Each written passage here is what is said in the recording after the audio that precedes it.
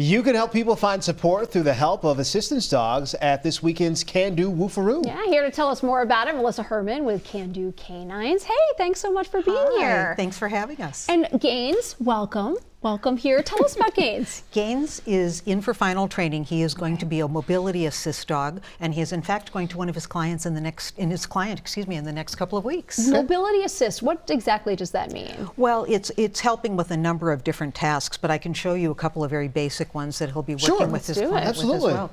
So for example, if someone were to drop their keys, get it. And he will just go and bring it back. Aww. Oh my gosh. But these are basic things that can go a long way. Can go a long way. And all of our assistance dogs are capable of doing this, or if they drop their leash, get your leash. Thank you, good boy. So it could be pushing a button to open an electronic door, closing a cupboard, opening a drawer, pulling a laundry basket. How do you train them? Well, they go through a pretty rigorous training starting from puppies. I mean, we work with 8 different prisons in Minnesota and Wisconsin, so they go in for some very intensive training, one-on-one training. We also have a lot of volunteers that raise them sometimes for 3 months, sometimes for up to a year, and then they come in to Can Do Canines for final training, where the trainer and the dog decide what they want to be, because it's very important that the dog enjoys what they do, or they won't be successful at it. So that's very important to us. Tell us about Can Do Canines for people who may not be familiar. We provide assistance dogs to people with disabilities, and what's very important is that we do that at no charge. So while the cost for each one of our dogs is about $45,000, our clients never pay for any of that, which is why our different fundraising events, of course, are so critical to our success. Well, then tell us, that leads us right into Can Do Woofaroo. Every time I say that, I sort of crack up internally.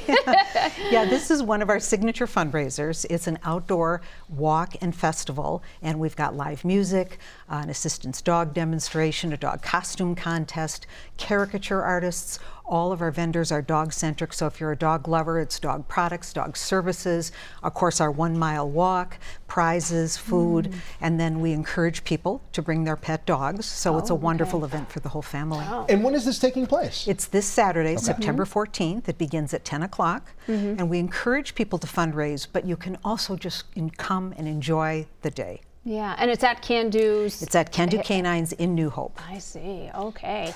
And how many people has Can Do Canines helped over the years? We have certified over 900 teams since we began in 1989. And do these teams generally stay together for quite some time? They do. They do. They keep them through the life of the dog. They do. They do. And we have clients who sometimes will come back and get a successor dog because they still have a need for an assistance dog. Right, and I bet are so grateful for that. Melissa, thank you so much for coming in. Thank you. Thank you for having us. And the Can Do Woofaroo, again, Saturday, 10 to 1:30. It's at the Can Do Canines facility in New Hope. You can go to candocanines.org for more information. We'll also include a link when we post this video on our website, WCCO.com.